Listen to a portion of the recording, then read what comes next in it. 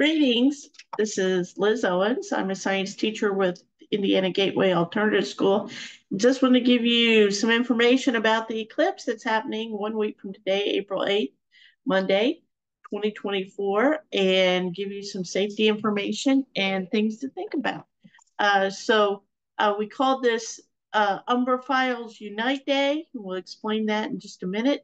But if you're interested in the eclipse, then I think this is the place for you to be and see what's going on. So first, let me share with you a screen here.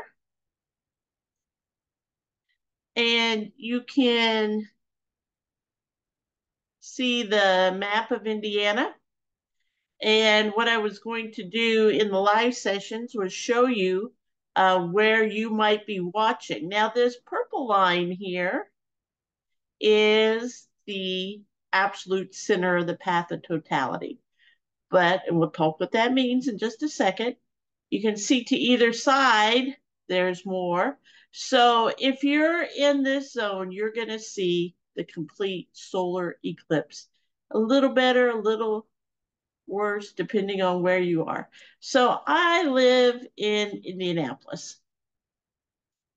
So I'm going to put a star right there. And you can see Indianapolis is really close to the line. And there'll be great viewing here. And so you can see many of these other cities in central and southern Indiana. Sorry, northern Indiana, you're not going to get as good a view, but it'll be okay. Okay? So I wanted to show you that first and think about where the eclipse is going to be seen. So let's go to some slides then and talk about what is a solar eclipse and what's going to be happening on that day. So again, the date is Monday, April 8th, 2024.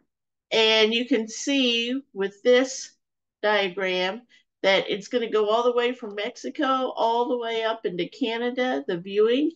And right now the weather is looking good for next Monday afternoon at about 3 o'clock. And you can see absolute totality would be at 3:06 at Butler University on the north side of Indianapolis. So we'll see some other changes along with that. So this is not a lunar eclipse. This is a solar eclipse. So a lunar eclipse is when the Earth casts its shadow on the moon. We're not talking about that today. We're talking about a solar eclipse. Now, what makes the difference? In a solar eclipse, the sun and the Earth, the moon gets in between and it blocks out the light from the sun. Now, the sun makes its own light, the moon doesn't.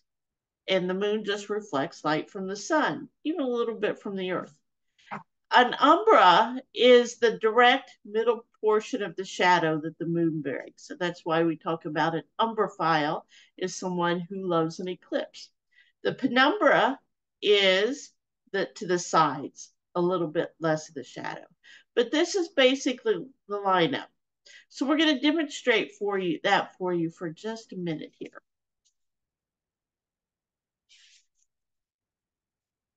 Okay, so you are the Earth, and here is the sun. Okay, there's the sun. And you're on the Earth, and here's the sun, and normally in the daylight, the sun is shining on you, right? Well, in an eclipse, the moon is going to get between us. I have this funny little Star Wars badge I'm going to use. It says, never tell me the odds. It's from Han Solo, right? But we're going to use this as our moon today. So here's the sun shining at you on the Earth, okay? And here comes the moon across. And let me get this. Let me switch hands. That'd probably work better.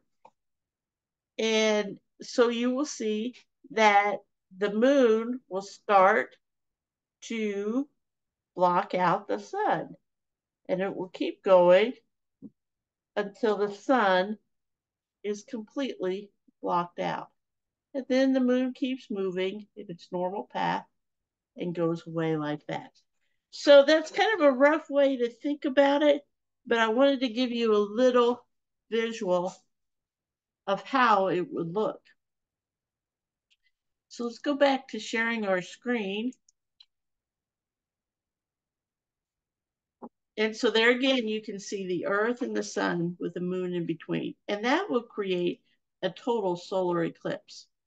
So here is actual pictures of what an eclipse looks like. Now here in central Indiana, you can see it's going to start, you can see the central time and the eastern time, and it will start here with the full sun visible, then less of the sun, then less, then total eclipse, and then what we call totality. And the total eclipse starts to end, the moon keeps moving on, more of the sun appears all the way along. Now, there's some safety considerations with this. So first of all, there's different kinds of eclipses. Sometimes we just get a partial eclipse, the moon blocking the sun. It depends on where you are on the earth. Sometimes it's called annular, but this one is going to be a total eclipse. So you're actually going to see these beads along there. Here's what totality looks like. And when the moon is completely in front of the sun, the sky will take on kind of a reddish cast. It's kind of weird, kind of eerie, but there's nothing to be scared about. It's just something special that's happening. So know that there's going to be a point where the light will really go down. Many of our safety folks have said, be careful during this time because people may be trying to drive or get around with their solar eclipse glasses on, and they may not realize the light's going to almost disappear. Okay. Now, also at this point is when you could take your solar eclipse glasses off if you wanted to capture it, or if you're trying to take photos, etc. You may want to make some changes. So here is a good description of what you should do. And I have a set of eclipse glasses from the 2017 eclipse that I have right here. And I'll show them to you in a minute. So basically, there's been a lot of talk, are all eclipse glasses good? No, there are some bad ones out there, but here's how you test it. First of all, put it on in the house, and if you really can't see stuff in the house, they're probably good. If they pass the indoor test, then try them outside on a sunny day. And again, the light will appear very faint if the glasses are safe. And you might even try actually glancing up at the sun and see how the glasses work.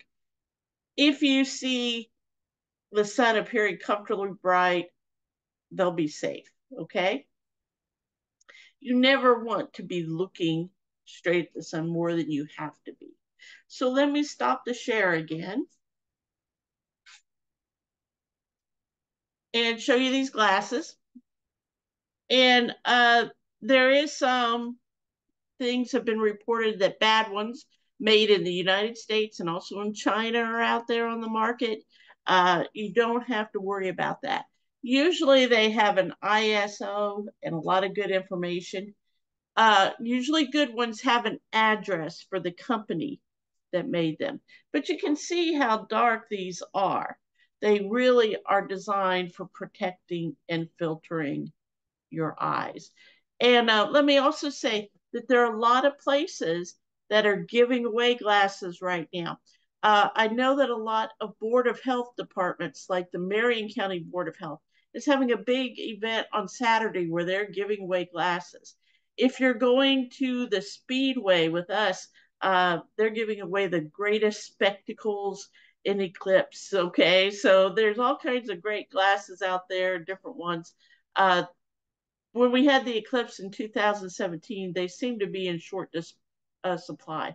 But there seems to be plenty of glasses you can buy and so on. Just make sure you get good, safe ones. Let me share again. All right, now here are some things that you can use. You need to have really good filters. Some people have welding glasses or welding helmets. Those will work also. or Mylar filters. But regular sunglasses are not so good. You don't want to use those. Unfiltered binoculars or telescopes you should not use. Those will not protect your eyes. Cell phone cameras will not protect your eyes. Now, when you get to the point that it's absolute totality, that's the point because the sun's parts are not showing around there, the light's not coming through. That's when you can take off your Eclipse glasses or use your cell phone camera or other things to look at it. But that's only for a few minutes, and then you want to get them back on as the eclipse continues. Now, I do want to show you some other things that you could use that make some really cool eclipse viewing.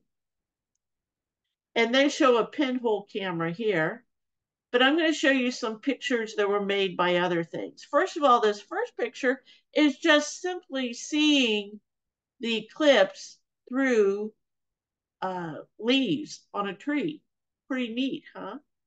The second picture is just simply the eclipse showing up through a curtain that had kind of little holes in it, kind of a gauzy curtain, and you can see the eclipse there. And then the third one, look at all these tiny little eclipses, and that's through a colander. So let me show you a couple items I used at the last eclipse. I used this spoon. So you want to have the sun behind you, and you want to get it in the right place so you can see it, and you want to project down on the ground or onto a wall, something, paper even, you could tape on the wall or a window, and you could capture all these, the eclipse coming through all these little holes. Pretty interesting. Here's a colander that I also used last time. And again, you know, get the sunlight coming through from behind you, and the small eclipses will be projected out on the wall or the floor, the ground, the grass. You can see some really neat pictures and artistic pictures that happen that way. Okay.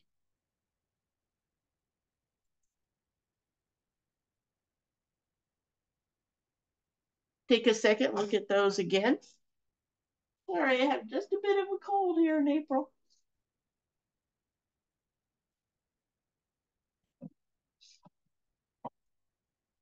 Okay,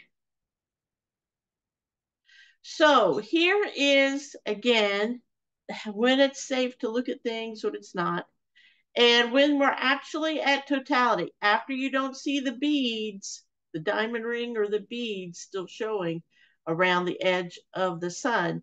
When it's at totality, you may safely remove your eclipse glasses and you don't have to have a solar filter. But again, that's only a few minutes. And once the sun comes back on, definitely put it back on. How long is totality? Well, I keep saying just a few minutes. Here in Indianapolis, it's going to run about 3 minutes and 49 seconds. Now, notice this long pathway again of the eclipse. And you can see some places are going to have much shorter time. Some places will have a little longer time.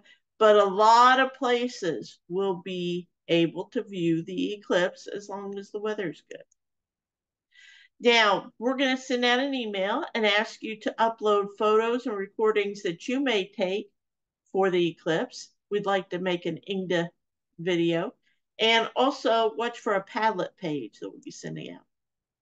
There's also a lot of great eclipse playlists and a lot of other informations about what kind of wine to drink at what point of the eclipse. And there's a lot of fun stuff out there. So take a look around and also explore your options of where you can gather to view the eclipse.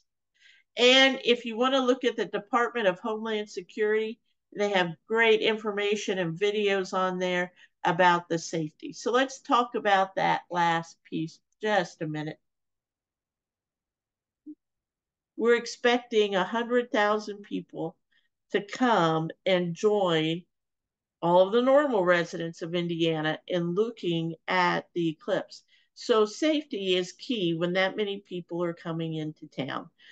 This will be about 4 times the number of people who come into town for the annual Indianapolis 500. So think about that many more people than the 500 day all around a certain time span. So be safe. Do not drive with your solar eclipse glasses on. Make sure others are not doing that. Make sure you protect your eyes when you want to look at the sun during the eclipse, even in the partial stages and afterwards. And there's going to be a lot of traffic. So take your time, be patient, and have a very safe eclipse. If you have any questions, please email me at eowens@ingda.net and I'll be happy to answer those for you. Thank you and happy Eclipse Day.